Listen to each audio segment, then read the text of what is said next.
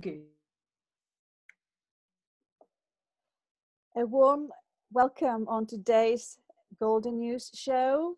It's incredible to have here with me a very good friend of mine, Helen Rebello. Hello, Helen. Welcome. Welcome on today's show. Thank you. What an absolute delight to be here and to talk to you again, as always. Yes, Soulful Musings. And talking about Soulful Musings, I like to start by expressing my gratitude, to say thank you to Helen. She was one of the crowdfunders that supported the actual campaign behind, and it was successful. And that's what brought into life the book of Soulful Musings. Yay! Yay. And this is I like to start with this, but also I would like to say huge congratulations to Helen, because now her book is also published, The Magical Unfolding. It is. Thank you. And you helped me crowdfund that as well. So it has been crazy, really positive crazy, because we started our journey. Sort of the concept and the intention and putting things together last year in 2017. But we crowdfunded our books, and then we published our books this year in 2018. So our journey has been magical and full of revelations and transformations, digging deep, very deep sometimes. Yes. But we're here, we're smiling, we're both very, very excited about giving birth to our books. And Helen, thank you so much for joining me today, because I know that we're going to give lots of magical little things, golden nuggets that you can take away and you can use them in your life too. So one of the things that Helen that and I are also really much connected with is our hearts. And of course everybody's got a heart, right? But sometimes we just forget listening to our hearts, and our gorgeous powerful heads actually take over. And it can happen to all of us, to me, to Helen, to all of you watching this. So, but how can we lead our lives from the heart and less from the head? Or even better, how we can have this conscious sort of balance between the two, which is not an easy thing to do, but it can happen. Yes, it can definitely happen. Yeah, no, absolutely. Yeah, that's I realise actually that's what lies behind almost everything I've done over the years, all of my work and my own journey as well, and probably yours as well. It's learning how to really make friends with your head, and it's learning how to recognise that you're not your head, you're not all the thought processes that happen in your head, and also learn to not hate the stuff that goes on in your head. You know, so many of us beat ourselves up, don't we? Because our heads are constantly busy. The amount of times I've heard people say, I just wish I could quiet my mind and my thoughts and shut my head up. And, you know, they ask me about meditation. How do I start meditating? Because they're driven by something else that tells them their head needs to be quieter. And I often say, well, in the first instance, recognize that even asking me that question means you're already recognizing that the things going on in your head don't encompass all of you. There's another part of you that's wise enough to know that you can sidestep it. You can't stop it. No, you can't stop it. You cannot stop the thoughts and the worrying, but you don't have to pay attention to it, and you don't have to let it rule your world. So the thoughts have got their own use as well. So without thoughts we cannot express ourselves, we cannot create, we cannot give, we cannot analyze, we cannot come to a decision, or it's the logical analytical self of ours is part of who we are. Absolutely. But also is learning how to become more conscious about how the thoughts can manipulate you or can can set you in a kind of a trap, but because you allow them, basically, it's not because they want to harm you. Yes. I don't think the thoughts are there to, with the intention to harm anybody, but it's it's like everything in life, isn't it, Helen? How we allow things, people, situations to either to be in flow with who we are, what we're doing, or create a lot of resistance and a lot of disharmony in our lives, basically. Yeah, no, absolutely. I think for me, I came to recognize that, well, and as many of us do, that most of the problems I used to have were coming from a place of me believing one voice, but not really listening to another voice. And that, again, it's been something I've encountered in so many people I've worked with over the years. But what I recognize is we also really crave peace and quiet. It's this inherent human desire to have a sense of peace. It's part of our makeup, it's part of our DNA. And I've come to the conclusion that that's because when we are more peaceful and quiet, although we don't necessarily stop all the thought processes and all the things happening, we are better able to listen to our inner wisdom, and we start to slowly recognize that there's part of us that can be with the thoughts and all the head stuff, but it doesn't have to consume us. And from that place, eventually, if you repeat practices that take you into a quieter space often enough, you start to realize that these other instincts, these other quieter, deeper, more wise voices come through, that I think of as being the voice of your heart. And I know that you know how to get to that place as well, because that's the place we write from. I think we need our heads, like you say, our heads, our thoughts give us the ability to communicate what's going on in our hearts with the wider world through other senses. So it's just about making friends with yourself, really, and not like you say, going with the flow, kind of not fighting with what is, and remembering that all aspects of you make up who you are, and why not just embrace the lot and learn how to manage it rather than try and quieten everything down. And I will add to this a wonderful quote that you actually shared by Albert Einstein. Actually, I have used Albert Einstein, a quote by him in my book as well. Wonderful, Albert. Of course, because we are very aligned, you and I. Yes. So you quoted, "The most beautiful experience we can have is the mysterious. It is the fundamental emotion that stands at the cradle of true art and true science." So Albert Einstein, although he was a scientist and he was analyzing a lot, still he was very much connected with his heart. And I guess what? This is why he came up with these wonderful revelations and bringing the mystery into his life and saying yes to life.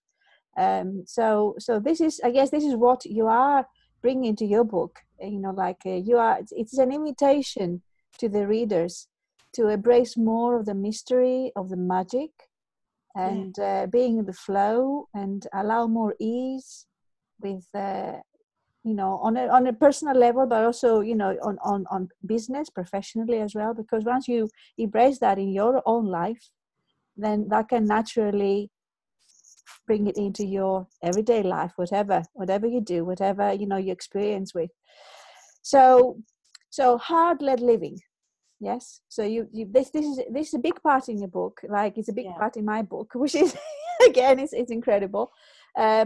So you talk about different stages and different steps. So what would you say, somebody, if they would love to be more connected, they would love to drop more into their hearts, but they are struggling, they are scared, they are not knowing how, they're doubting themselves they could actually do it. So what would you say would be a good place from there for them to start, Helen?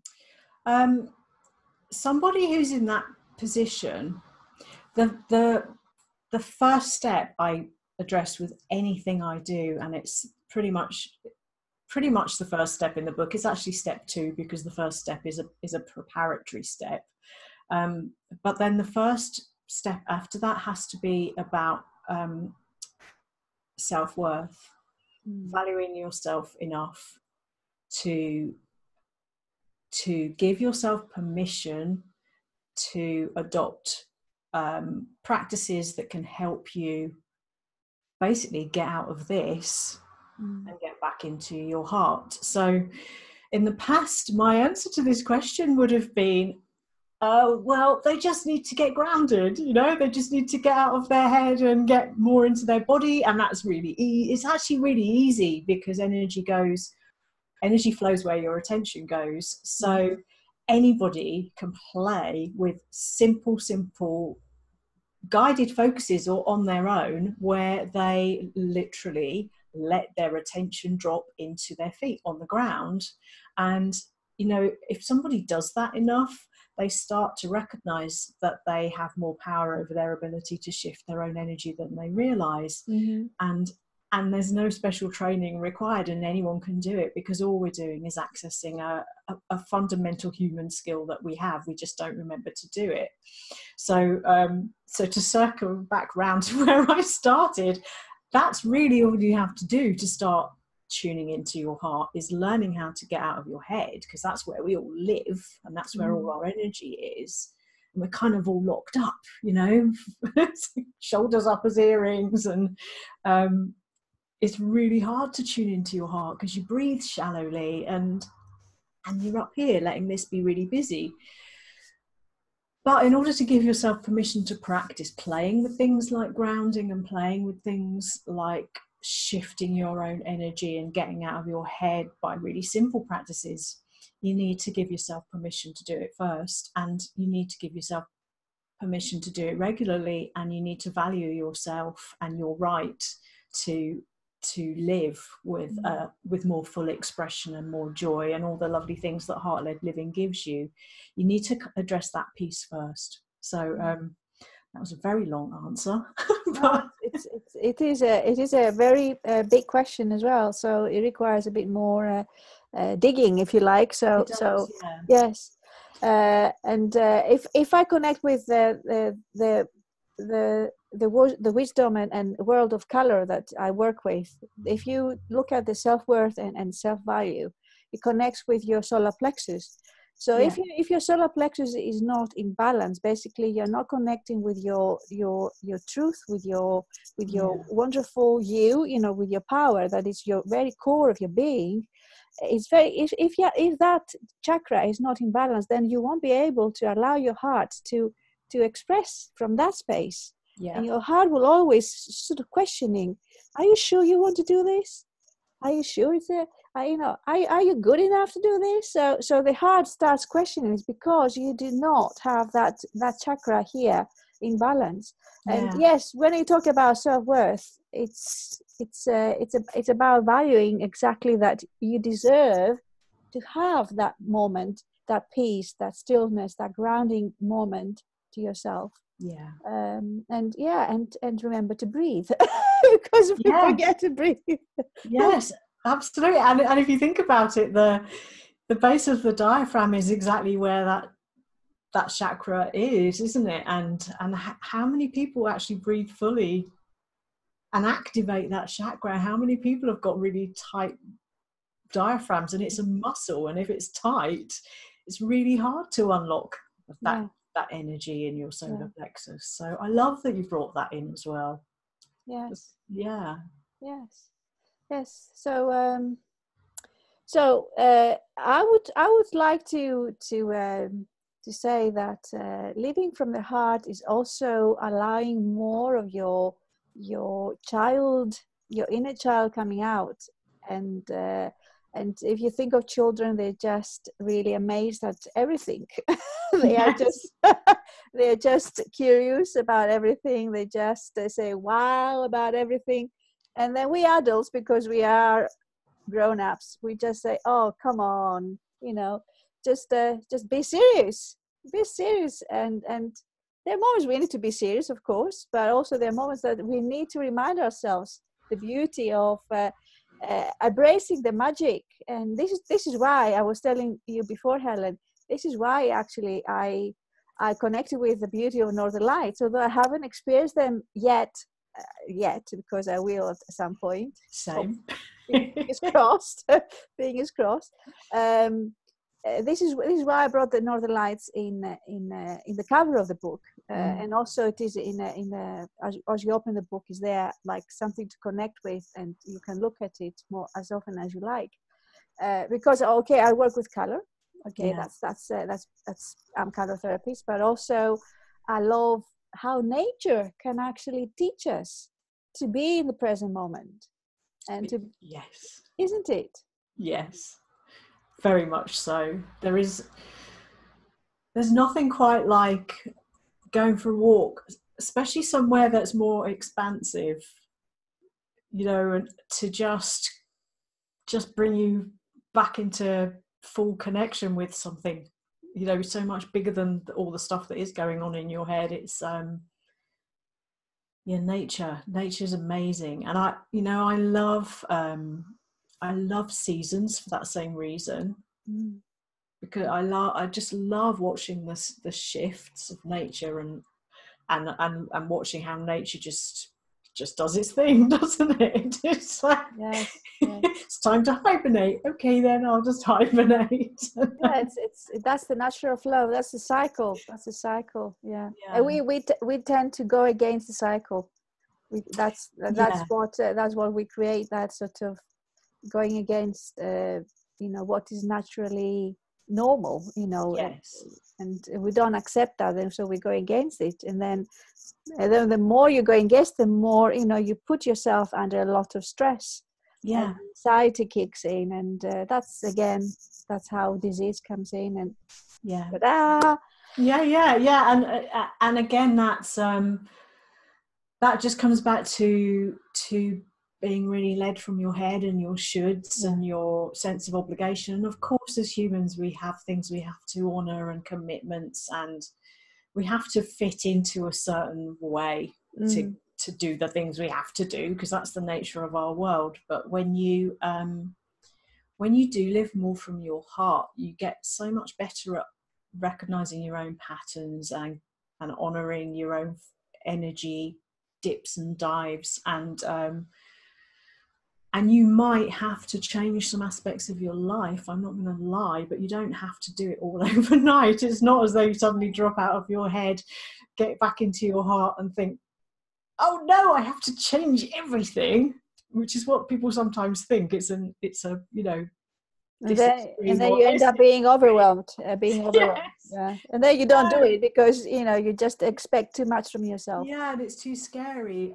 But you can shift and change your life, and you can shift and change the kind of paradigm you live in, but just by doing it in little tiny small drip steps. And then before you know it, you're like me, and you're living in a place I didn't even know existed when I first started writing the book, because I've changed so much about how I wanted to live my life. But it's happened over a long period of time. Yeah. And the word that comes to me, and I like to honor that word because it has been part of my evolutionary journey, is trust. That every single step you take towards understanding more of where you are, who you are, where you want to be, the people you want to be, what you like to bring into your life, how you want to add value to other people's lives, whatever step you take, every tiny little step, trust that it's going to take you to another step and another space where you can bring more people that would get you, that you can bring more of a joy in your life and other people's lives. And even if you just get a really smack on your face, well, that's about it. That's how believe me, I have received lots of things like that. Yeah. It's okay. It's part of connecting with your gut, connecting with your heart, connecting with your vision, with your third eye, and keep the focus clear for you. Yes. It is an ongoing process. That's all I'm saying. That's what I also share in the book. And it's an ongoing process, and it's worth it. It's really, really So worth worth it. it. It's really Yeah, worth it. it's so worth it. And yeah, I love the way you describe that. And as I was listening to you, what I was reminded of is how important it is to live with integrity. And for me, that's such an important value for me, but also it talks about us being fully integrated, and as well as I do, that if you are living purely from your head, and you're kind of denying something fundamental about your being, you're not fully integrated, and you will always feel a sense of dissatisfaction, because you're just not bringing all parts of yourself to the party we call life. And it's really important to do that. And like any other party, yes, there will be dull moments, and there will be challenging moments. You might be an introvert like me and actually hate parties, and they can be a bit scary, but then you'll come away and you'll be so glad you went, because you'll find the gold. You'll meet some beautiful people. And so yeah, it is definitely 100% a journey worth embarking on, and finding out more about by getting books like yours and books like mine, and there are so many other books out there that address this now. It's just an amazing thing to see, isn't it? Yeah. And then again, investing in yourself is the greatest investment of all. And then books are there they are an investment as well. And I believe myself and yourself, Helen, everyone who's actually attracted to watch this, you believe in the power of books, in the magic of books. And I'm sure books have been part of your lives and have supported you and inspired you in many, many amazing ways.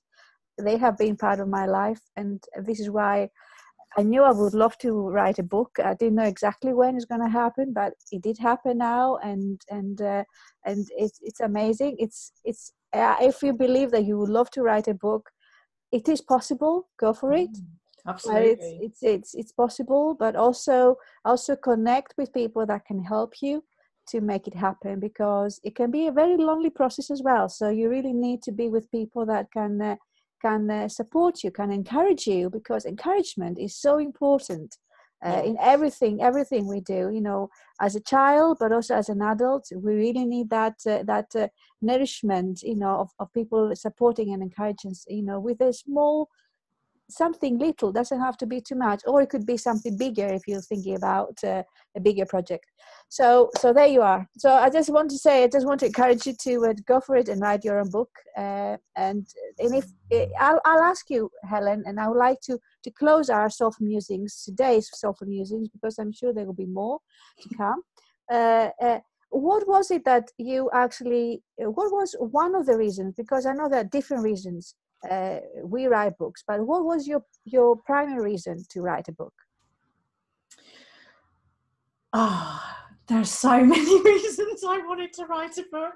So to find the primary reason, that's a really good question, actually. Let's see what wants to come out from my heart today.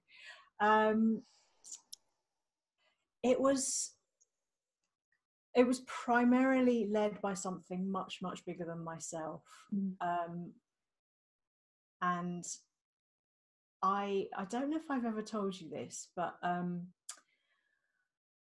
I had this really, I've wanted to write a book since I was 8, and it's taken me a really long time to honour my inner writer, because I suppressed her for so long.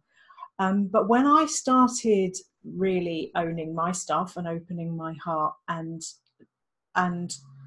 acknowledging my right to express myself, my thoughts, acknowledging my right to have a voice, having not really honoured that for over 40 years of my life, I one day got this really clear vision in a meditation, where I was in the middle of a forest, and I was in a clearing in the middle of a forest, and there was like really dark woods either side, and from one side of this forest came people who, mostly women, who were like I used to be. So women that worked in a much more recognised profession. I used to be in the NHS, so they were nurses and doctors and teachers and police and kind of people that worked in the service sector, who were very grounded, not very interested in spiritual things at all. Like I used to be. Like you used to be, like I used to be. Yeah. And then on the other side, I had the people who were very into the woo stuff, you know, kind of very airy-fairy, but as a result, not necessarily very grounded. Completely different sets of people. And they all started coming out of this kind of dark forest and forming a circle. And I was in the circle, helping hold the space of the circle. I wasn't the leader of the circle or anything like this. I was just like a facilitator. And in this vision, we all start to hold hands. We're all connecting heart to heart, which is a practice you've probably done and I've done as well in yoga classes and various trainings, where you tune into each other's heart's energy and you can feel it. And in this vision, everybody's hearts lit up. So they were visible hearts, and it was like this daisy chain of hearts. And then what happened in this vision was that everybody's relatives, everybody's teachers, everybody's ancestors started forming bigger and bigger, more concentric circles around us, because we'd lit up our hearts, and because of that, it's like we could create this ripple that could spread out through the ancestral line, down through the future line. It was created from teachers we'd had and all these different influences we had, and then I had this really clear voice in my head that said, it was like the ancestral voice. That's the only way I can describe it. And it said, I'm getting emotional now. It was like, we need you to share your insights and your journey from being someone who would never express themselves. And we need you to do that because you now have a voice and we never did. So we need you to do that for us. You are our voice. Oh, I feel it too. I really feel it too. Oh. And I can feel goosebumps all over me as I say it. It's the vision that has sustained the whole process. It's the vision I come back to now that I'm on the other side. And as you know, when you're on the other side of a book, you think you're kind of done, but you're only just beginning. And it requires a whole new set of heart-led skills to negotiate new territory that neither of us have been in before. So. No, that's exactly that. Yes. Yes. Oh, thank you for sharing that, Helen. Thank you. Oh, pleasure. Thank you. And it's and thank you for honoring these voices and your own voice, and saying yes to step up, because by writing the book is exactly what you said. You know, it's a great achievement to sit down and take the time and space and connect with your heart and write the book and share your insights in the book. But also it's a step up when say, well, here I am, world. I'm here and I've got my own light and I'm going to share my light. And I would love this light to touch you as well, and then be inspired and inspire other people. And that's, for me, that's what we're here for. Yes. That's what we're here for. We're here to contribute. Yeah. To contribute to everybody else's lives. You know, we're not here to be happy on our own. We're here to be happy with others and see others growing and And that's how societies can flourish as well. That's how this world can be a better place for everybody. Yes. So, so on that very, very positive and exciting note, I'd like to say to Helen Rebello, and I wanted to say Rebello because I know she's a rebel like I am. So, and we need that kind of rebels in our lives every now and then, although sometimes you say, oi, what on earth are they doing? That's too scary, you know. But, you know, it's stepping up. That's all I'm saying. It's stepping up, and it takes a lot of courage. And it's true. The true magic happens like that when you say yes to something new, something out of your comfort zone. Yes, absolutely. I could not agree more. I have this little hashtag mantra that kept me going through the whole process and still does, and it's hashtag my mission is bigger than my fear. Yes, it is. Yes, it is. Absolutely. Oh. So thank you. So Helen, how can we get in touch with you? How can we get in touch through, I know you're active on social media, on Facebook. Are you on Instagram as well? Yes. Yeah, do you know what? I love Instagram. That's become my new love. If I'm honest, I'm on Facebook as well, but I'm on it intermittently. I mean, I'm on it in fits and starts. So you can find me on Facebook. You can also find me on Instagram. I'm at Helen Rebello author because I have claimed my long suppressed inner author, and then my website is helenrebello.com, and I'm building out a whole new suite of offerings that are going to help people get out of their heads and into their hearts.